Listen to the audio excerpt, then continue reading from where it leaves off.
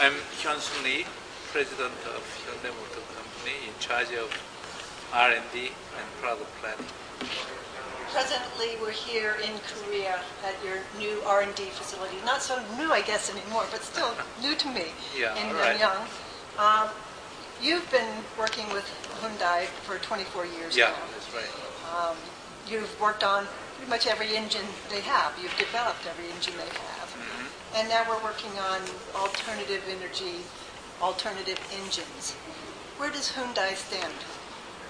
Well, we are working on most of the alternative energy systems like fuel cell, hybrid, diesel, clean diesel projects, quite a few, you name it. We drove your fuel cell today. Is it right to say that there are parts of the fuel cell that are natural for a hybrid? Fuel cell is a little bit different from hybrid. Mm-hmm. We think fuel cell might be the alternative of hybrid systems in the near future. If you were building a hybrid, would it help you when you're building a fuel cell? Do you see yourself bringing hybrids out? Yeah, not completely. Maybe, it overlaps certain portion of the technology, but not much. So two different technologies, I should say. Your fuel cell that you already have has a lithium-ion battery in it. Yes. That's progressive. Yep. And how are you able to do that, build your own fuel cell stack? When people think of Hyundai, they think very inexpensive cars, cheap cars. And yet you're working on hybrid, fuel cell, all of the alternative energies. To become a successful auto manufacturer, we got to work on advanced technology and especially alternative fuel systems. Although we produce lots of value for money vehicles, but still we got to work on new technology. There's a combustion called HCCI. Yeah. Which do you think is going to be harder, HCCI or a fuel cell vehicle? HCCI is a complicated technology. We got to control the combustion process efficiently. And also fuel cell is also a very difficult technology. There's a lot of research work. But most probably fuel cell will be a little bit nearer for practical usage. Are you working on HCCI? Yes, we also work on HCCI. We talked earlier at lunch about diesel, about clean diesel. The one that we talked about that I'm interested in is your heavy truck diesel. Because in the United States, there's a big push for biodiesel. And yet the standards for biodiesel are not there. And the truckers are having a hard time because they find themselves using biodiesel and then their engines get messed up. What will you have as a standard that you can use biodiesel in a regular diesel heavy truck?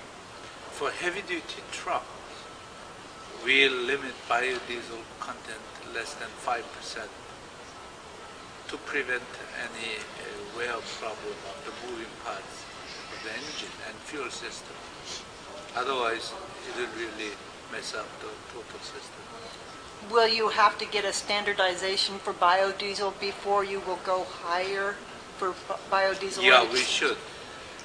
We got to set up certain standard for every different kind of biodiesels with different standard. We got to fix it. You brought out a Hyundai at the Geneva Auto Show that had GE Plastics Lexan on it, which would decrease the amount of weight on a car and still give the safety. Yep. What is Hyundai doing to reduce weight in vehicles? We are using quite a few different kinds of alternative material, like strength plastics and also aluminums, and you name it, many different kinds, for us to reduce the weight, to improve the fuel economy and less emission and all this. Today we went through your recycling department. They showed us some of the recycling that was going on. You're recycling 85% of your vehicle and reusing it. Is that helping cut down cost? And will it be passed on to the consumer for the car? Yeah, at the end of the day, we got to somehow collect all the used cars, and we got to dismantle it and recycle it. So to minimize the recycling cost, we got to design the cars very easy for recycling, which will eventually make cost lower. That is our goal. And also protect the environment. Are you looking at doing flex fuel in the United States? Yeah, we are working on it. We are working on E85. I've heard you'll have something by 2009. Is that realistic? Mm-hmm. Okay. And do you have any idea of when you would have the clean diesel for all 50 states that would come over to the United States?